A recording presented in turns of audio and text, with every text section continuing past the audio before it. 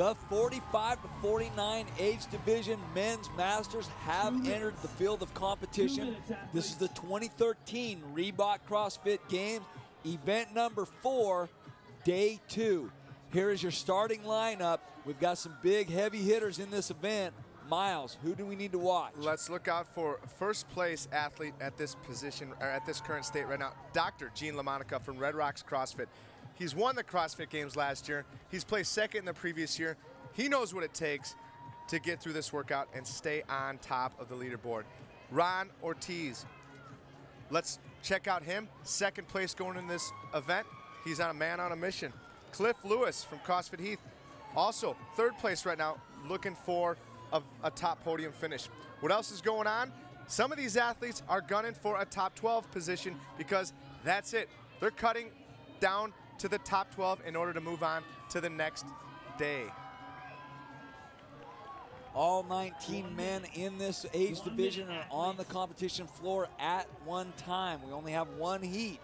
So you'll be able to look down the line and see all of the men that are in this competition at this current time competing at once. When the athletes here go, they are going to start in on a couplet.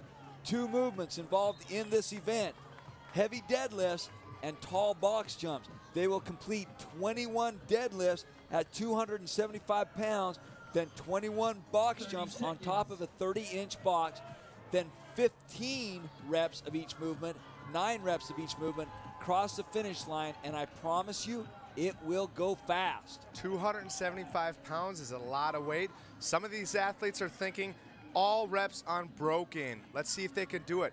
21 reps on the deadlift. What the judges are looking for, the bar has to make contact with the ground each time. They need to stand that bar up, show control with hip lock out at the top.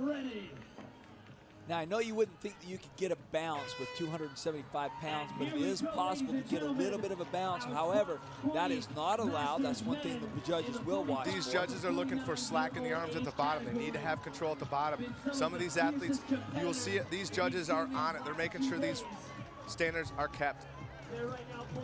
This is an event that was also performed at the regionals this year.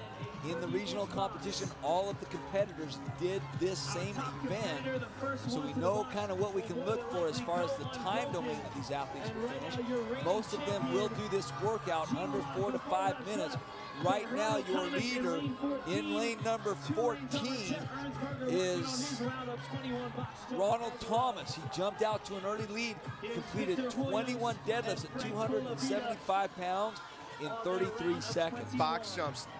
The rules today on the box jumps: no step-ups allowed. They must jump off both legs and land on both legs. At the top, these athletes need to show control. That's been a problem for some of these guys earlier.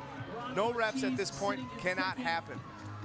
And in lane number 16, we have a new leader. Jeff Ernsberger jumped into the lead. Now he has 15 reps completed and has passed up Ronald Thomas, who is in second place. Jeff's been sitting on the bubble. He's in 12th place. He needs to perform high at this point in order to make it into tomorrow's events. Jeff now has 19 reps on the box jumps completed and only has 1 rep left. In the black shorts, that is Jeff Ernsberger heading back to the 275-pound barbell. He has to complete 15 deadlifts. 15 deadlifts. This is the middle of the particular event. They have to get through this as fast as they can. It's a mental barrier right now they're trying to break through. 15 deadlifts, 275 pounds. That is your leader. He has 9 reps completed. Jeff Ernsberger ahead of second place, Mr. Ortiz in lane number 11. Ron Ortiz, 3rd in the 2011 CrossFit Games, 11th in the 2012 CrossFit Games Masters. So he also is a man on a mission, no stranger to the podium. Jeff Ernsberger down to his final rep on the deadlift, his set of 15. Gives a thumbs up sign. Almost like he's having a good time. Yeah, almost like he's having a good time. And starts in on a set of 15 deadlifts, or excuse me, box jumps. He's got 3 so far. 15 box jumps. He's got a nice pace, slow and steady, making sure each rep counts. He doesn't want to get a no rep. 2 minutes and 45 seconds into this workout. There is a 10-minute time cap. However, most of these athletes won't even need half of that amount of time to complete 45 reps of a heavy deadlift and a tall box jump. This is Ron Ortiz. Right, we're seeing no reps out of him. He can't use his hands at all to help him, so he needs to get up there and stand up without the use of his hands.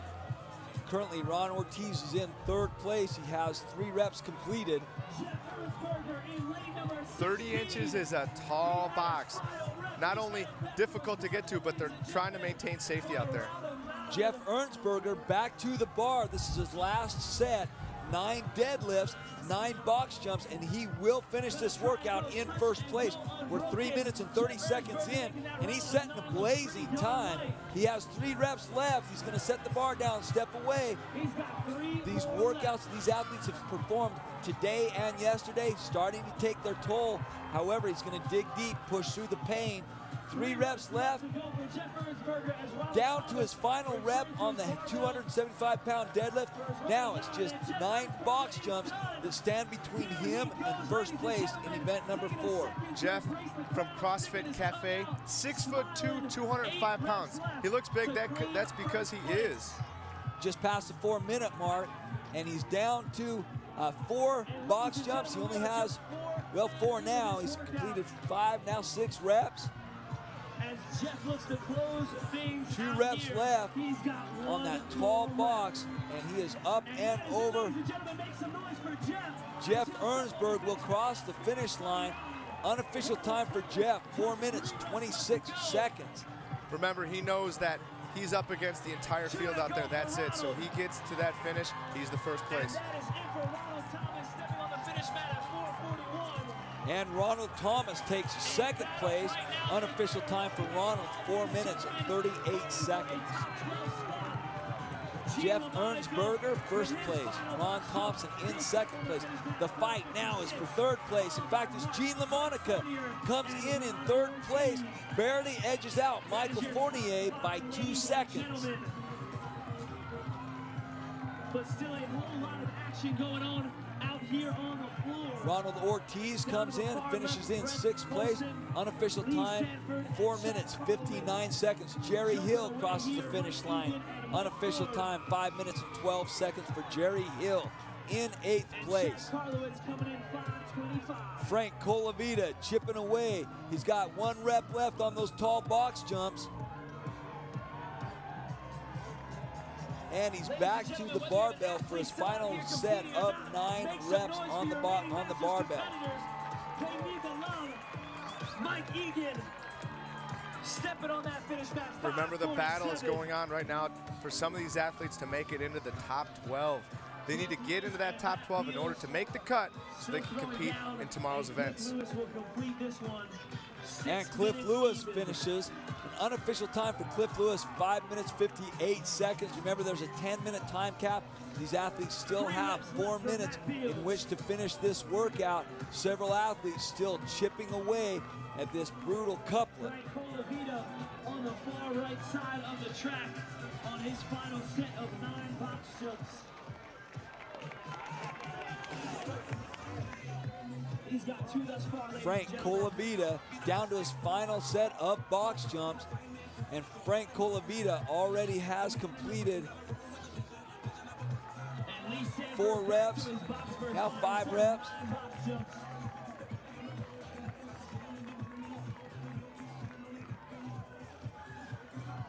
Tall box jump, 1 rep, and then he will be done with event number 4. Frank Colavita crosses the finish line. Unofficial time, 6 minutes, 55 seconds. He will earn 15th place in this event.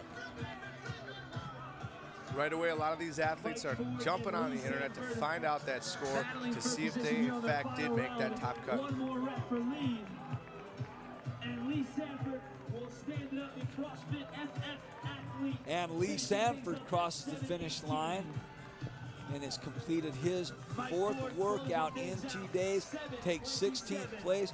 Unofficial time, 7 minutes and 16 seconds. Ladies and gentlemen, Brent Colson still hanging tough here. Just a few box jumps left to go for Brent. Brent Colson closing out event number 4. He only has 2 reps left, approaching the 8-minute mark. He's got 1 more box jump left. and completes his final box jump, needs to cross the finish line, will do so with an unofficial time, 8 minutes flat. Brent Colson is done with day 2 of the men's masters competition. This is the 45 to 49 age division, and it looked like 275 pounds is giving some of these guys some trouble. Let's go down to Shira on the competition floor. She's standing by with a very tall Jeff Ernsberg. Jeff, amazing performance. What did you think about it? When I saw it come up on the WODs, I was like really excited. Because when it came out in the regionals, I did it at the regional level, 315, and I was like right in the middle of my regional guys. So I knew when I saw that, I got to take this one. Because I wasn't going to be good on some of the Olympic lifts, but I knew I had to do well on this one. But after the rest of the WODs before this, it was pretty brutal. What can we expect of you tomorrow? 100%, leaving it all on the floor. How's that sound? Perfect. Congratulations. Thank you so much. Back to you, Justin. Right. Thank you, Shira. Congratulations, Jeff Ernsberger. Stormed through that workout.